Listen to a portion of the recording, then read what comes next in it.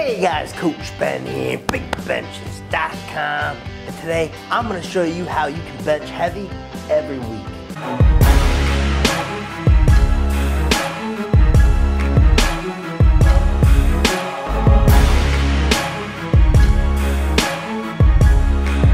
So when it comes to benching heavy every single week, this is not for everyone. Keep that in mind. Everyone is not going to respond well to benching heavy on a weekly basis. Some are going to see really great progress doing this. Some others are going to be better taking a more of a linear approach in which they are steadily building volume, building intensity. So everyone's going to be a bit different, but this is my favorite strategy towards getting heavy benching in. I like to use either a conjugate style of programming, or I like to go to a block style of programming. And the key here, if you want to bench heavy on a weekly basis without completely frying yourself, because let's face it, if you went to the gym and you did a 1 rep max every single week, I think we've all been there starting out in our lifting journey. Not the way to go. Gonna set yourself up for injury, gonna set yourself up for burnout and fatigue. So obviously we're not gonna be able to go in there and do a competition bench 1 rep max every single week. So what can we get away with? Well, this is how I like to implement heavy benching on a weekly basis. So when it comes to the conjugate system or doing a block periodization, it comes down to variation. Variation is what is going to allow us to be able to train at max effort, but allow ourselves a little bit of a different stimulus so that we don't accumulate that burnout. It's not quite the same movement. We're switching up something along the way. So how I'll typically set up weekly heavy benching with the conjugate system would be something like this. Or it might start the week with something a little bit more volume. Usually if I'm doing a conjugate system with someone, I'm not gonna go beyond 5 reps for their main work. And typically, I'm not really gonna skate outside the realm of 3 rep maxes, just because what we're gonna do in terms of secondary movements, what we're gonna do for accessories, that's really gonna speak to our volume for the session. It's not necessarily the main movement. We're gonna reserve that for more of a high intensity type of training.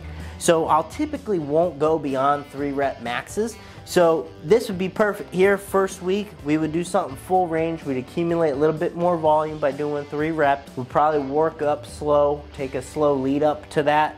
All right, and we're gonna use close grip. In this situation here, this is gonna be someone that needs to develop their lockout, needs to develop triceps.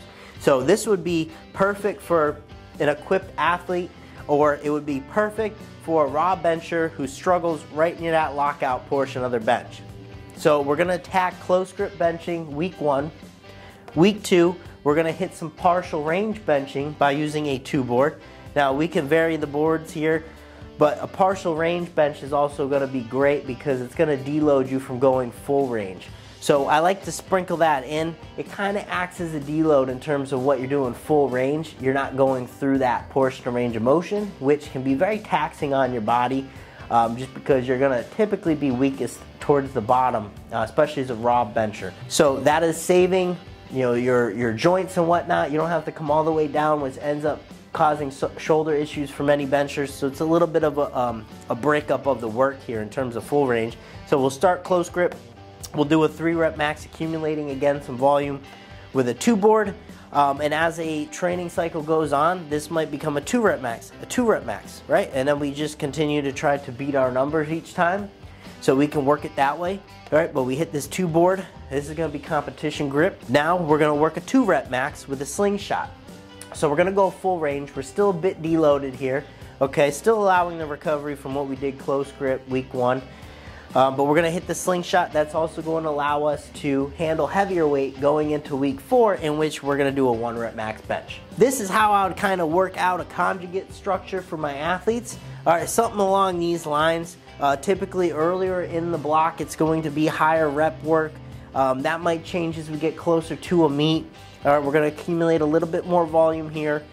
As we get later in the block, accessory volume goes down. Secondary work goes down a little bit, and then we're getting to some really high intensity work, 2 rep max slingshot, 1 rep max bench. So this is a great way, which should be tolerable for most people, being able to do something like this. A lot of variation here, which is the key to promote recovery. A lot of deloading from full range. You can see We only have 2 weeks, very spaced, very far apart, 3 weeks apart in terms of when you're going full range raw without any assistance. So great setup here with Conjugate if you want to bench heavy every single week. Here we have a block. This is how I like to set things up in terms of like a linear periodization with block formats there. So week 1, I'll have an athlete maybe do a 5 rep max raw. Now typically with this type of progression, I'm gonna go beyond 3 rep maxes more often. All right, I might even go beyond a 5 rep max, but if we're sticking to that tune of trying to get up to a heavy weight like this, I like to add in AMRAPs. So I'll have an athlete work up to like a 5 rep max raw, and then we'll do some back down sets early in our training cycle, and we'll finish with an AMRAP, sometimes along the line too. So 5 rep max raw, next week 3 rep max raw, and really all we're changing there is going to be the rep scheme. Okay, so we're just not going to do as much work. So in terms of the actual movement itself, we're not going to change too much. Then we're going to go into a 1 rep max slingshot. I do that because we already taxed ourselves pretty good, full range, right, competition style with these 2 weeks. So we're going to get a little break from that, have that assistant device on, allow ourselves to overload weight a bit with the 1 rep max and the slingshot. And then typically in this type of a format, because I'm going to stick to the main movement a little bit more often, I will implement a deload. If we wanted to run straight through just benching heavy every week, I would probably change one of these weeks into partial range movement, or we might use the slingshot a bit earlier, and then we could run into like a 1 rep max bench. This might change depending on where we're at in the training cycle. But if you ask me, if you want to bench heavy every week, I say it's not for everyone, but if we are going to bench heavy every week, these are the ways I like to do it. And these are a block of each. So either a block, linear periodization, or conjugate system is what I personally like to use. And this is how I'll kind of break it down, how I'll shake it up in order to get someone benching heavy every week. It really comes down to variation. You just need to have that variation in the movements to allow for that recovery to occur. Coach Ben here, and you know where to find me. You can meet me on a bench. If you enjoyed the video, click the link down below to learn more about our ultimate benching resource, the Better Benching Academy, where you can access all our programming in-app as well as exclusive content you can't get anywhere else. And if you'd like to work with me one-on-one, click the link in the description box below to fill out your application and schedule your coaching call with me today.